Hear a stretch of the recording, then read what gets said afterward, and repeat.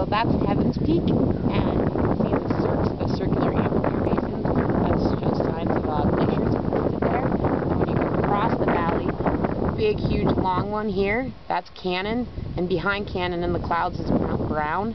And working our way left of Canyon, you kind of go drop down in that valley, and the waterfall is called Birdwoman Falls, and above Birdwoman Falls to the left is Mount Oberlin.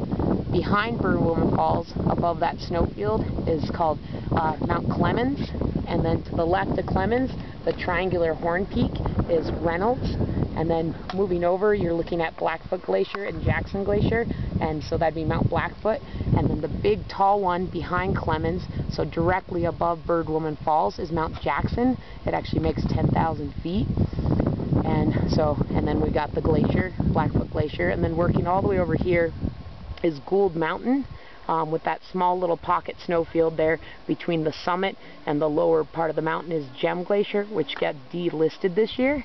And then behind that, let's see, to the left of Mount Gould, with a slope that kind of has a little bit of a hooking top, that would be Going to Sun. And then the one kind of dips low and then has a little peak in between the two bigger peaks is Mattahappy. And then the highest one we can see right here is Saï. And then you go down the ridge of Saï to Wim.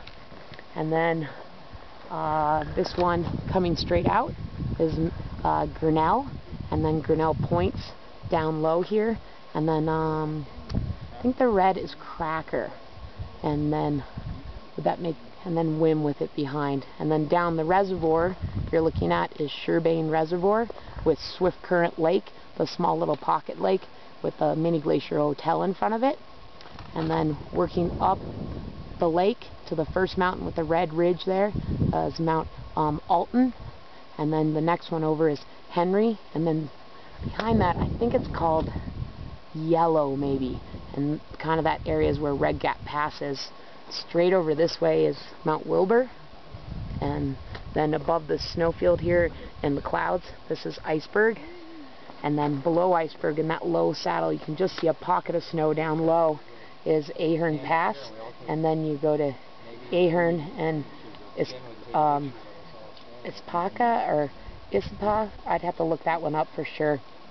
And then if you go between Iceberg and Ahern here, back in the distance, that should be Merritt, and we couldn't see it, but behind Merritt then would be Mount Cleveland, which is another of the 10,000 footers, and so is Merritt. So actually right now you can see part of Merritt, and then Saï, the high one there, that's a 10,000 footer, and then the high one back there is Jackson, and that's a 10,000 footer.